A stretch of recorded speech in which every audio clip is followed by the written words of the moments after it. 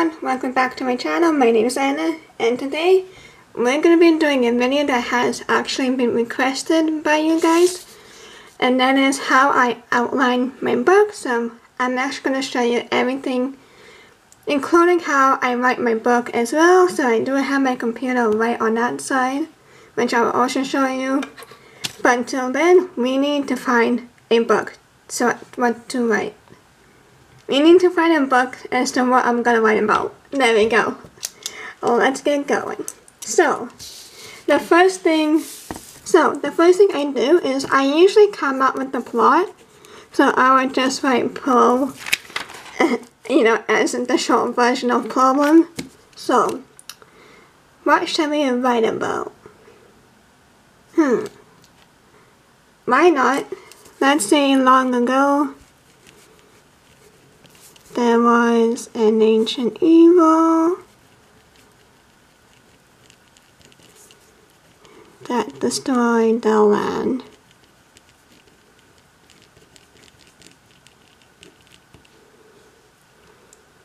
A powerful, in order to defeat it, one must be powerful enough to destroy it.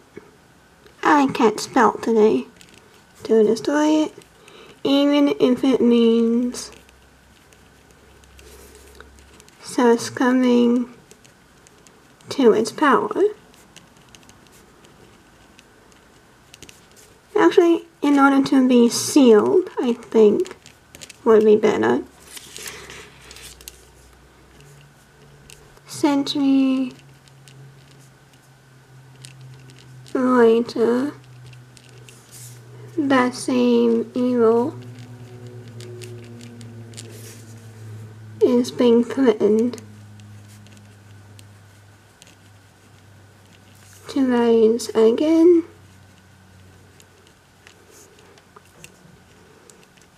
And a hero must arise to defeat it. Otherwise, no, I cannot make up my mind. Or to have the same fate as before. Cool. So we got my problem. It's a little bit messy, but that's okay. We're gonna fix it eventually, so I don't care how it is. We just got the general point of the book. So now the title. I literally thought of this when I was going outside. I literally just came back, so that's why I'm all dressed up. So we're gonna name this Sword of Ash and Bone. Cool. So that's my total. That's my title. So now we're just gonna go with chapter 1. Or in this case, maybe a prologue would be better in this case. Found my whiteout. Okay. So prologue. So this is where I'm jotting down the ideas, what's gonna happen in the prologue. So that means I'm gonna go back in time because we have said long ago. So I'm gonna go back in time and show what happened at that long ago time, if that makes sense. So let's say, let me think. So this guy, I always have an underline. Just because I can't think of a name right now, I always like to research the names and see like the meanings behind it. So I do choose my names very carefully just because I like to have meanings behind them. So yeah, so it's always a fun thing to do. That being said, we have an underline because I'm not sure what's name is going to be about. So let's say that this person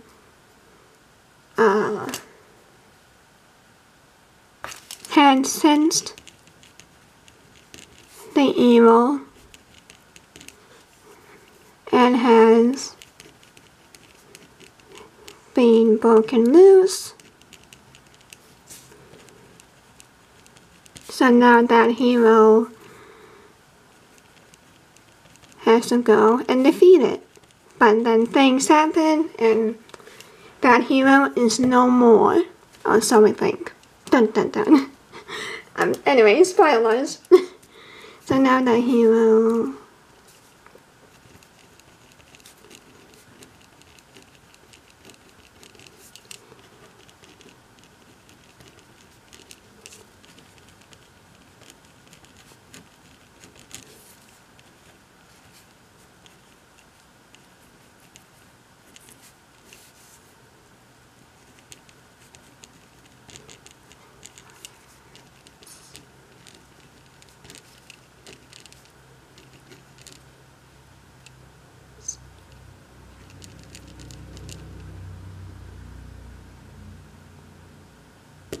okay, so we got a prologue. So now we go to chapter 1, and this is where we're gonna meet our newbie for this story. And that's basically it. So I just go chapter by chapter and then I outline what I have and all that stuff. So that was thunder, by the way, if you can hear it, that was thunder. Because it's kind of gloomy out. We have rain, we have wind, and all that stuff. So now chapter 1 we're gonna have, so again, I don't know what the person's gonna be called. So we're gonna have a blank underline until I search. It's most likely gonna be a male character. I kinda see the story following a male character than a female. So that's also another thing you kinda have to play around with, is to figure out if you want a male character or a female character. So you will eventually know what you want as you go throughout your story. So I wouldn't really worry too much about that until you actually write the book. And then, as always, you can go back and change, as always. So I wouldn't really, but for now when you're planning, I wouldn't really worry about it too much. So now for chapter 1. Let's say the guy overhears the council talking about the evil that happened long ago.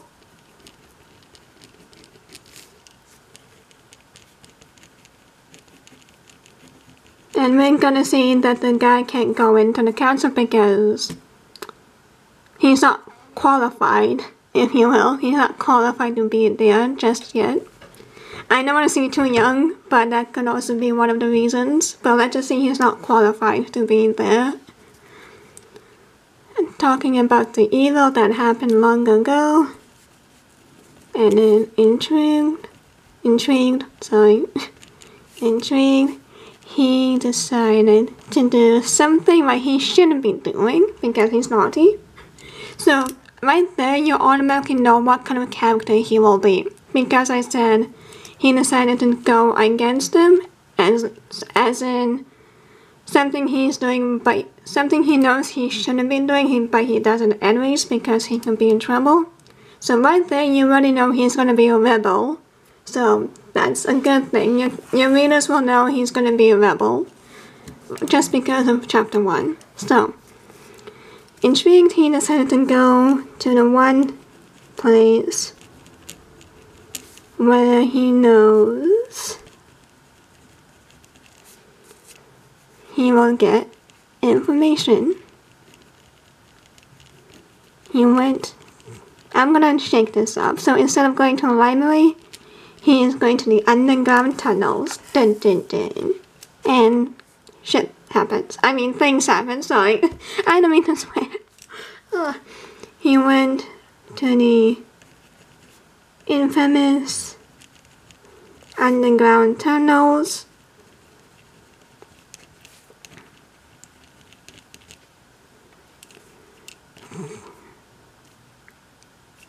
Yeah, that's okay. Yeah, because we already know. Okay. Actually,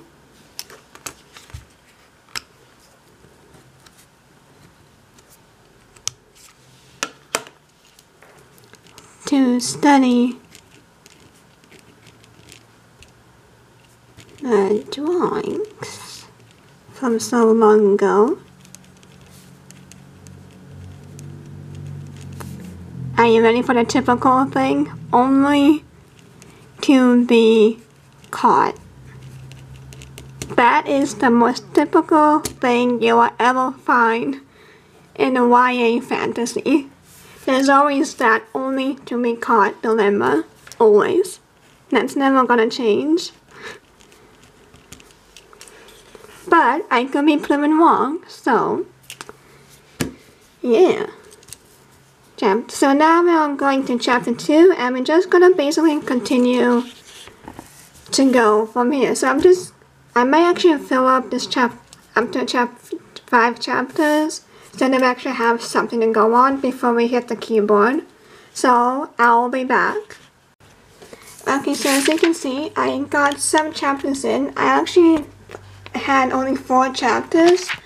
I'm still thinking about chapter 5 as to what's gonna happen, so for now, that's what we're gonna work on. So let's head on to our laptop and start writing a Word document.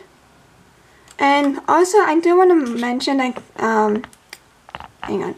So keep in mind, just because we have all these outlined like this, keep in mind that this can change. Whatever you wrote here, it can change. So always keep that in mind as you're writing. So now we're just going to go to page layout, page setup. We're going to put, so we went to layout, and then vertical alignment, center. And in here, so it is recommended to have like Times New Roman, Arial, things like that. Just so it is easy on the eyes and nothing too crazy is happening. So that's why they always recommend those kind of styles. But I find myself really liking Bookman old style. To me, it is still easy to read.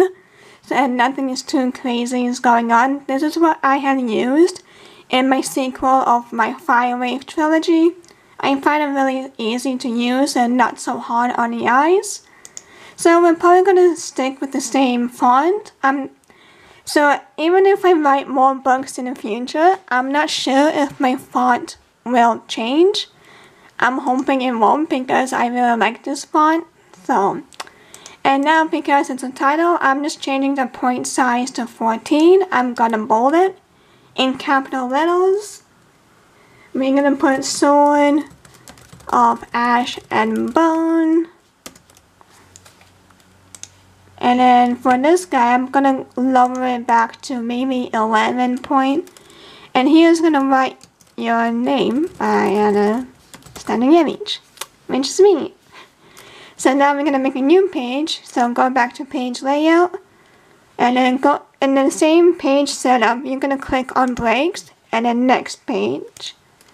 And this is where your copyright section is gonna be. Oh, and you also want to change that center to normal. So back to setup, and then from here you're gonna go top and apply this section on this point forward actually, so that it will only affect this, and as you write it won't change anything. This will always stay the same, so which is what you want. And then you're just gonna hit this guy. And then this is your copyright section is gonna be. It's your copyright is like saying that you own the rights to your book, and no one can, plagiarize or things like that. So how that looks like is, let's go to my sequel for my Firebuds. So this is what you'll find. I hope you can see. I'm gonna zoom in. So this is what you'll find in every book that you see. You're gonna have all this disclaimer and all that saying that it's fiction, and anything that is similar is coincidental. So you didn't do it on purpose and not intended by the author, as it says here. And a copyright 2020. And then the name of your book, and this is where your ISBN goes to. So, and then all of this, all rights reserved. So you just say that you cannot make a copy of it. You cannot, electronic photocopying or anything like that. You can only do it with permission from the author. So, or the publisher, depending who you're working with. So, yeah, that's basically it. And it's really important to have a new ISBN, just because you're writing a new book, so I do recommend having a new ISBN each time you write a new book. So, I don't know how it is in America, but in Canada you can get free ISBN if you sign up, which I will also show you how to do it. But that is how we do it in Canada. I don't know how it is for America. I am not American, so I am Canadian, so things are different. And then we go back to the next page. And then here is like an epigraph. If you remember. Okay, so then this page will be who you are devoting it to. So whether your fans, your parents, your, anyone, aunts, uncle, so on and so forth. I'm gonna put in italics, my fans. I love you guys. Okay, so next page. Then this is what you will call an epigraph. An epigraph is like a quote, that you would find in books or some sort. So this is what I put for my sequel. For now, I'm gonna skip this because I don't know what's gonna be. So now I'm just gonna write.